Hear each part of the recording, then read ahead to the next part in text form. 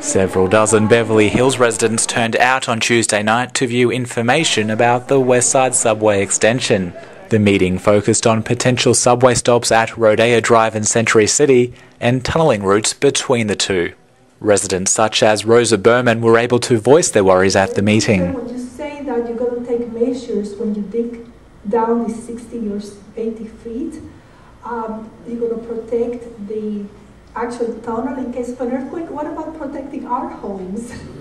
The top concerns were noise and vibration, oil wells and fields, and the thought of tunnelling directly under their homes.